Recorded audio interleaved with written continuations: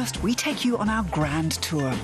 Follow our Arts.21 reporters as they crisscross the country in 10 stages, from the Baltic Sea to the Alps.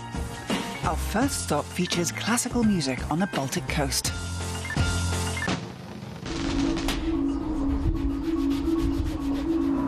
Everything is flat. There's nothing. Only landscape.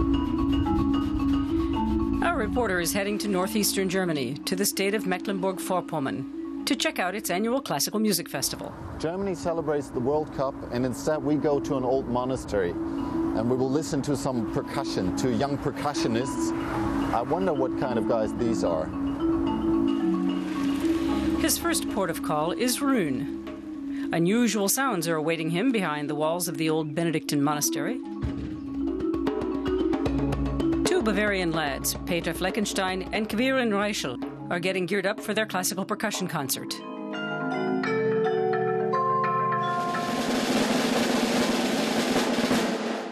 But how come these 16-year-olds are doing this when other teenage boys are caught up in World Cup fever?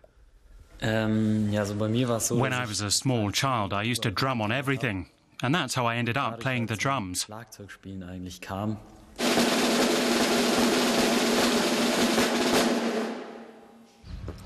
It's just 4 hours until the big event. Time for a bit of R&R.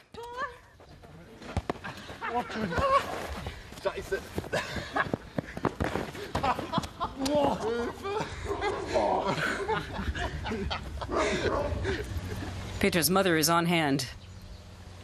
Luckily, it's not fractured. As is Quirin's mom. They've driven the boys and their equipment over 800 kilometers from Bavaria. Ja, das ist wurscht. The drive itself is not stressful, but it is a bit stressful getting packed up. And it's also difficult when you're setting up and you discover that things are missing. We also have things like steel drums and car brake drums. Percussionists regard almost everything as an instrument. And then it's time to perform in Rhön Monastery, an impressive display of talent.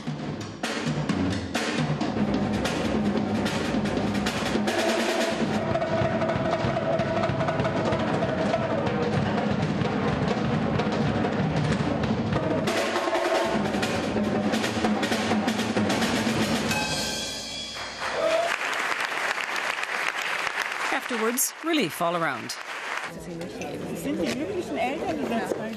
Oh, herzlichen Glückwunsch.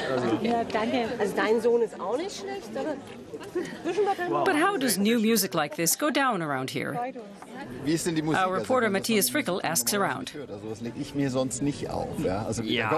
The main thing is that it's got bass, and that's definitely the case here.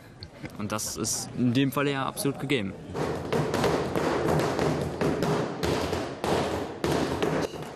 I've been to lots of symphony concerts, but I've never experienced anything like this. It's amazing that such young people can play at such a high standard. I keep asking myself where they learned all that.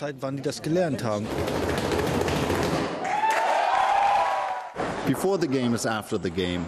The guys did a nice concert, and we will move on to the Baltic Sea tomorrow morning. Just another 20 kilometers to the Dars Peninsula. Here, our reporter wants to see an English tenor and a South African pianist perform Heinrich Heine songs in an old seaman's church.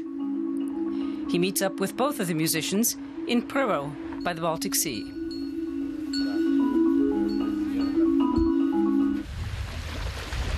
Mark sings German texts. I'm from the Southern Hemisphere.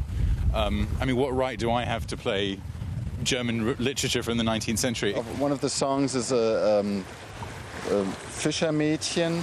Was it Fischermädchen? There's a Fischermädchen, yeah. Meerfrau. Meerfrau. There are a lot of references to the sea. Yeah. Sinken ins Meer hinein. It's the idea of burying love and the songs into the sea. Now that I listen to the sound of the sea, I get really curious to know what it sounds like if a South African and an Englishman sing German Heine songs in an old church at the Baltic Sea.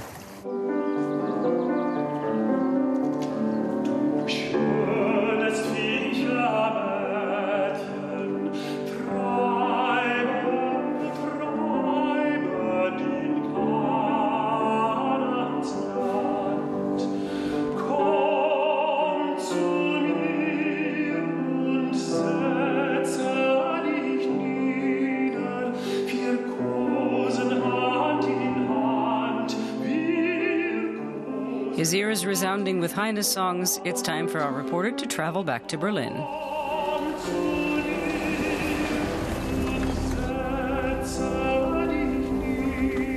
2 days of classical music in Mecklenburg-Vorpommern. Now I know you can head north even if you don't look for the Baltic Sea.